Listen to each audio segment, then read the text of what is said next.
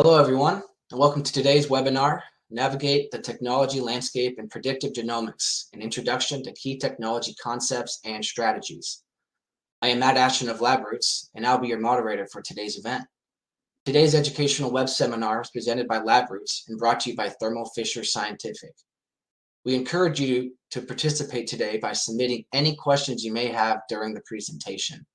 To do so, simply type them into the Ask a Question box and click Send. We'll answer as many questions as we have time for at the end of the presentation. You may also want to submit any technical issues here as well if you have trouble seeing or hearing the presentation.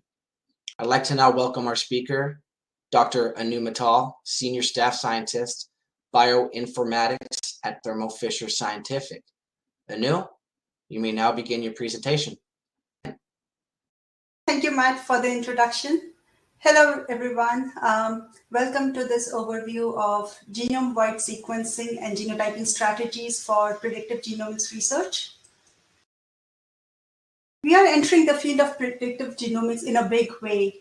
So predictive genomics involves using an individual's genetic profile to predict the disease risk and understand drug response in order to improve the future of health outcomes and manage costs.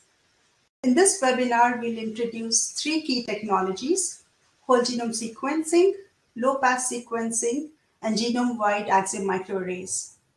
All the three technologies are used in predictive genomics research and offer very complementary capabilities. We will explore how these technologies can be integrated together across various applications of predictive genomics research. So we'll start with a quick overview of whole genome sequencing, low-pass sequencing, and microarrays. Then I'll go through key considerations for the predictive genomics applications and discuss how each technology can be used to meet one's scientific needs. At the end of this deck, there are also some useful links that provide supplemental information. We also have some technical terms and definitions in the end. So we'll start with an overview of the three technologies. Let's first review the next-gen sequencing first. So both whole genome sequencing and low-pass sequencing are based on shotgun sequencing. The entire genome is broken up into small fragments of DNA, as shown in the left panel. These fragments are then sequenced and then assembled together using a reference genome. As shown in the right panel, there may be multiple reads that align to the same region of the reference sequence, while other regions may not have any reads at all. There are four factors to consider when planning a next-gen sequencing experiment: the cost per sample, the sequencing reads per sample, the accuracy of calls based on the research goal, and then the sample throughput. The whole genome sequencing is typically done at a very high coverage of over 20x, between 20 to 30x, meaning that every loci in a genome on an average has 20 reads, and with 20 reads you can reliably make a call. The level of coverage can be adjusted by multiplexing samples. So if more samples are multiplexed together, then each sample will receive fewer sequence reads, and this will in turn impact the genotyping accuracy. As you can see from the illustration on the left, the low coverage sequencing reads are shown in pink. So the regions have fewer overlapping reads, and there are also gaps in sequence where there are no reads present. So multiplexing does reduce the cost per sample and increases the sample throughput, but it does that at the expense of genotyping accuracy. The fewer reads will impact the confidence of making the genotyping calls and can result in false positive or false negative calls. The low-pass sequencing is performed at coverage between 0.1x and 4x, and predictive genomics applications are typically carried out between 0.5x and 1x. So the experiment starts with multiplexing hundreds of samples together on a single flow cell, followed by sequencing at 0.5x to 1x. Then the reads are aligned to the reference genome, and variant calling is performed to get the genotype likelihoods. Then the imputation is carried out to refine the genotype calls and impute the missing genotypes. So in the end, all you get are imputed genotypes and no direct genotypes. So imputation has reasonable power for common and low frequency variants, but not for rare variants. So rare variants are challenging to impute, and more oftenly, the rare variants are missing from the reference panels, and they will not be genotyped at all. So different applications may require different depths of coverage.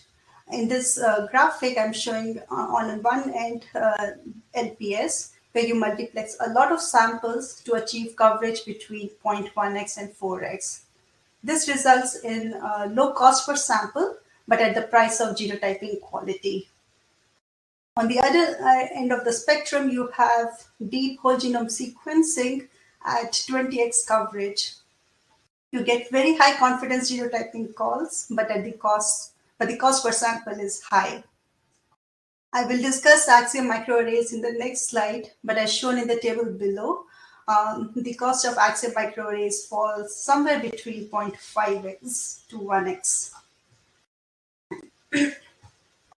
So the third technology in our introduction is microarrays. This is not a sequencing technology. Instead, it uses hybridization. So the glass surface of microarray is divided into square features, each of which contains many copies of specific DNA probe sequence. As shown in the first graphic, the different features have different probes represented in blue and green probes in the adjacent features.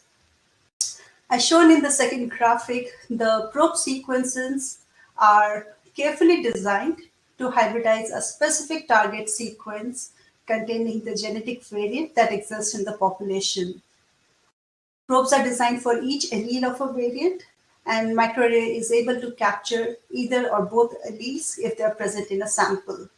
So once a sample has been hybridized, DNA is fluorescently labeled and then scanned by the laser, and the fluorescent signal confirms which allele is present at which target locus. This slide highlights the Axiom microarray design capabilities. What differentiates Axiom microarrays is the content customization to meet diverse research needs. So with the help of proprietary array design and data analysis algorithms, Axiom arrays can address even the most difficult and rare markers. We have imputation design pipeline that can optimally select markers from next-gen sequencing data to provide high accuracy and coverage for the population of interest. We also have a proprietary database of 11 million markers that have been wet lab tested, and this ensures very high quality with small space. We also offer a modular design where customers can start from our catalog pre-made arrays or customize the appropriate content representing their target population. So in terms of genotyping accuracy, Axiom microarrays have shown to deliver high genome-wide accuracy as well as very accurate genotypes of specific variants, and that in a very cost-effective manner. So the GWAS backbone on population arrays comprises of very highly informative markers, which are selected by taking into account LD patterns in a population to achieve very high imputation coverage in the population of interest. In addition to the high genome-wide accuracy, Axiom arrays also show high accuracy of calling specific variants. So using specialized algorithms and probe design capabilities, we can accurately genotype complex yet important variants. We've shown that Axiom arrays deliver very high positive predictive value for rare variants with allele frequency less than 1%. Then we can also address complex genomic regions such as pharmacogenes that suffer from high homology, frequent copy number changes, and low sequence complexity. Finally, axiomaries also show high accuracy for genotyping indels as well as copy number variations, which are usually difficult to genotype using next-gen sequencing applications. Now that we have looked at each of the technologies, let's compare them side by side.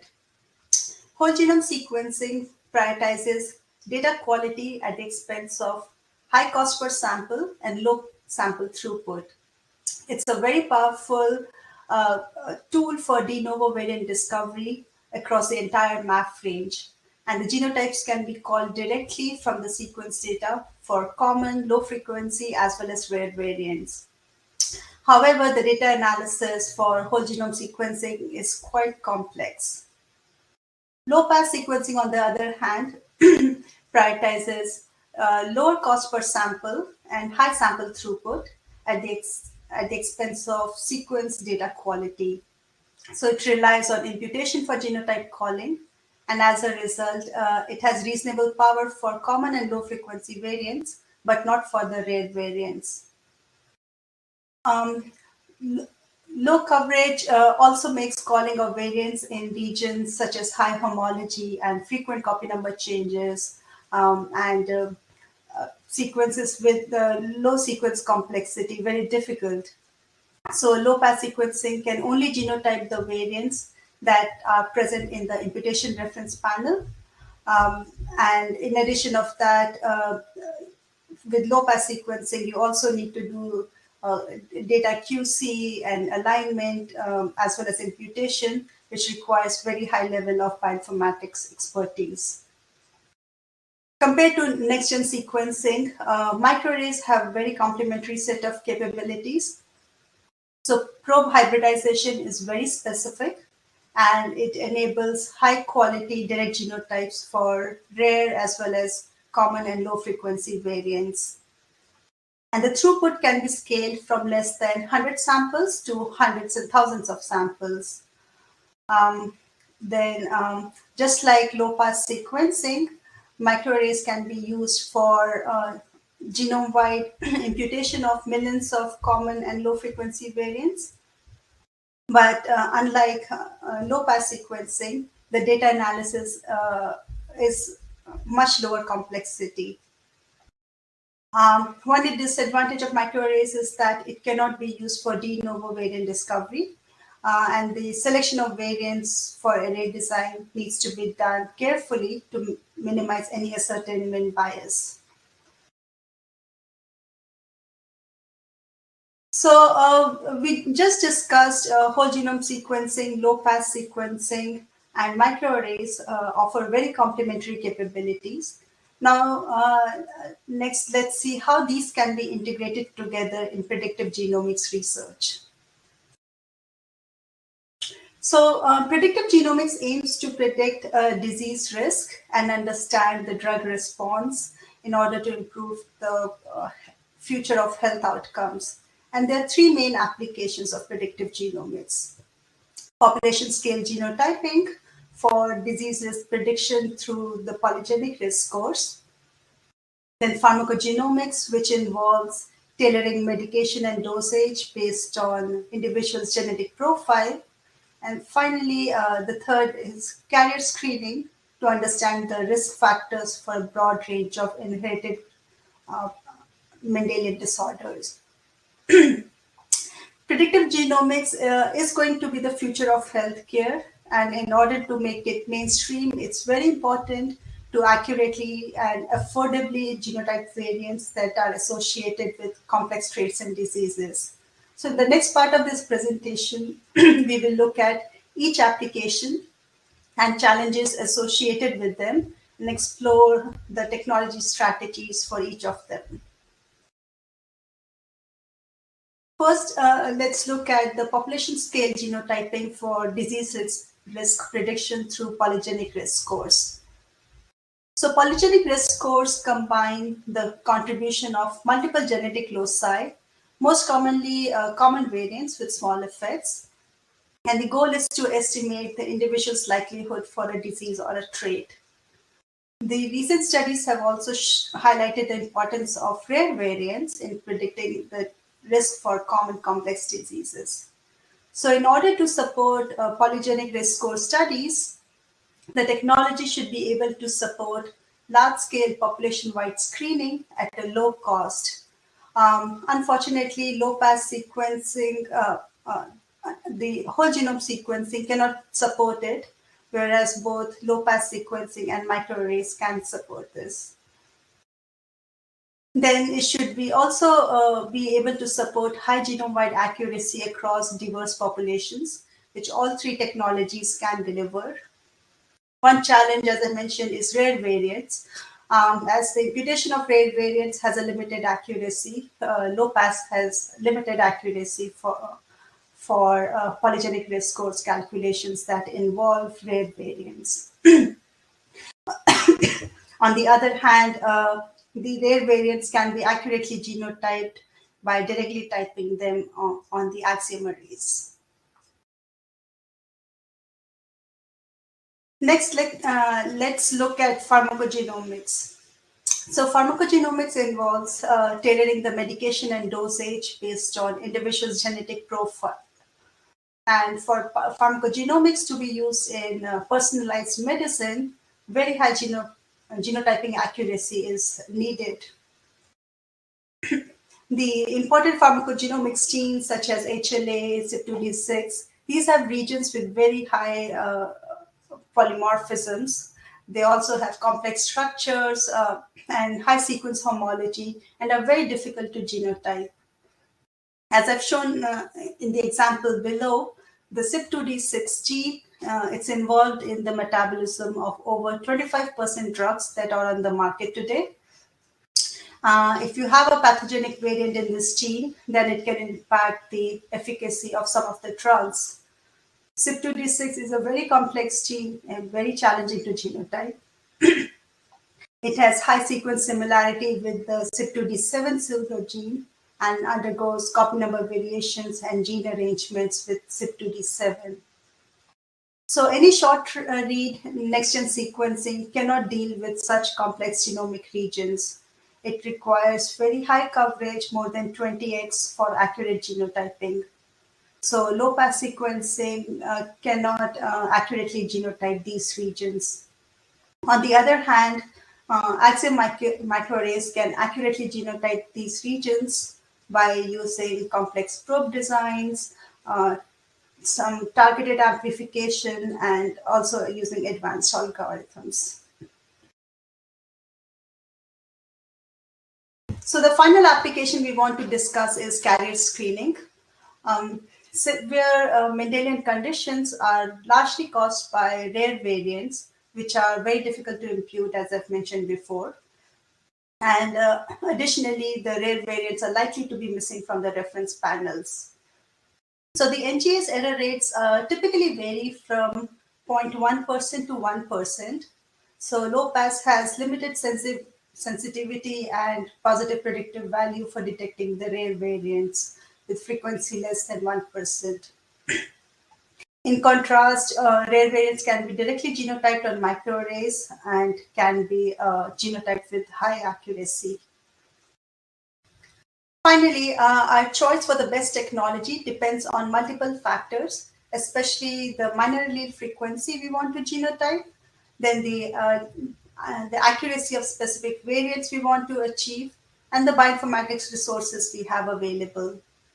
So if we consider the operational factors, we see that low pass is affordable, but more costly per sample than microarrays, and it's also less scalable. So with low pass, a large number of samples must be multiplexed together to achieve the low cost, whereas microarrays can be used to run less than 100 to 100,000 of samples. Then all next-gen sequencing methods have a high data analysis burden, while microarrays by comparison is much simpler with well-established data analysis tools. Then if we move down to the table to the genotyping needs, all three technologies can deliver high imputation accuracy. Low-pass sequencing cannot be used to genotype rare variants because it relies on imputation, but these can be directly genotyped on microarrays, and um, then the insertion deletion variants are also often poorly imputed or are excluded from the imputation reference panels because of the difficulty in calling from next-gen sequencing, but they can be directly genotyped on the arrays. Then low pass has low sensitivity for detecting small copy number changes which are less than 1 kb, but these can be readily detected by arrays. So that's the end of the webinar. Here's a link for some resources that are available from Thermo Fisher. There's a white paper available. Then there are also a few case studies and scientist interviews on Thermo Fisher Predictive Genomics landing page. Thank you for your attention.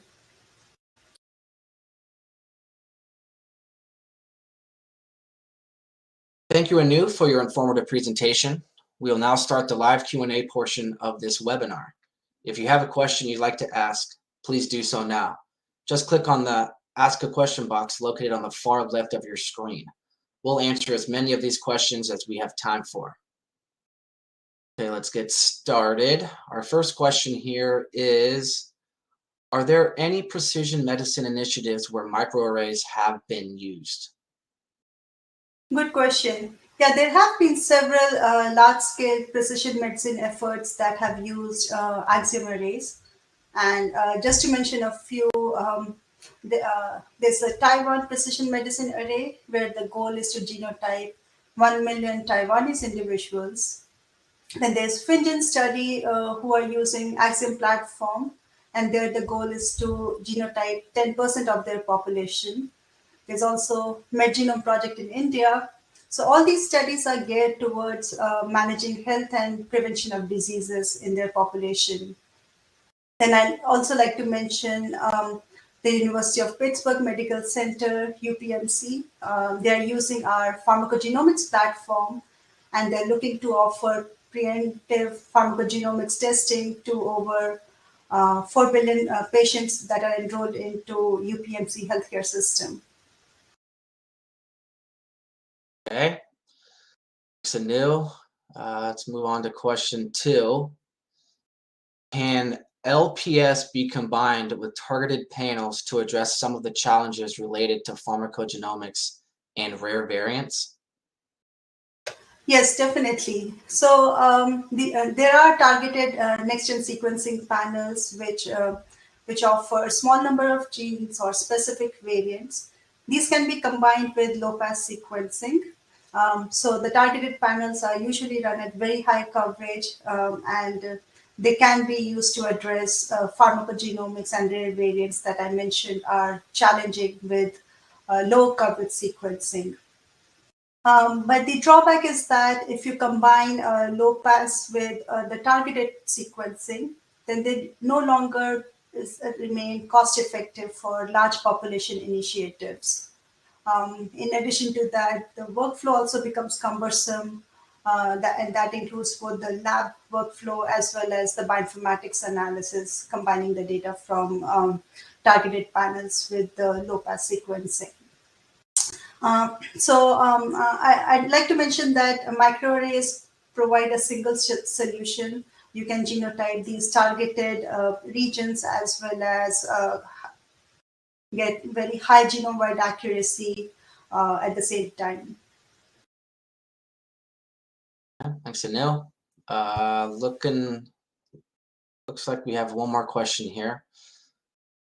Pull it up.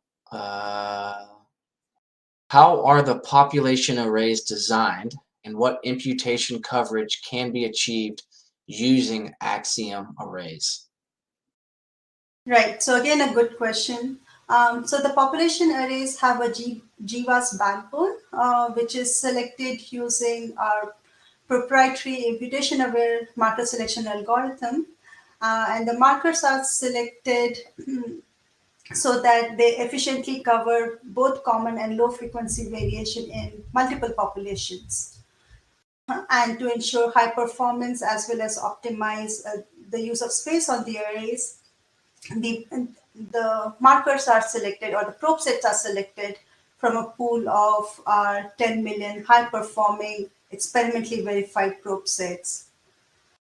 So we can leverage the 1000 genomes reference panel or any other custom reference panel for the design. And we take into account the LD architecture in all populations simultaneously to achieve equivalent imputation power in each population. So to give some sense on the imputation coverage that we can achieve, so with 1000 genomes reference panel with roughly 800,000 markers, we expect to achieve imputation accuracy of over 93 to 95% for common markers. And for the low frequency markers with a MAF range between 1 to 5%, we can achieve a coverage an accuracy between 80 to 90% in all 5 continental populations in the 1000 genomes. Alrighty, thank you again, Anil. Great presentation, and thanks for your time. We would also like to thank LabRoots and our sponsor, Thermo Fisher Scientific, for underwriting today's educational webcast. But before we go, we'd also like to thank the audience for joining us today and for their interesting questions. Questions we did not have time for today, and those submitted during the on-demand period, will be addressed by the speaker via the contact information you provided at the time of registration. This webcast can also be viewed on demand. LabRoots will alert you via email when it's available for replay. We do encourage you to share that email with all of your colleagues who may have missed today's live event. Until next time, goodbye.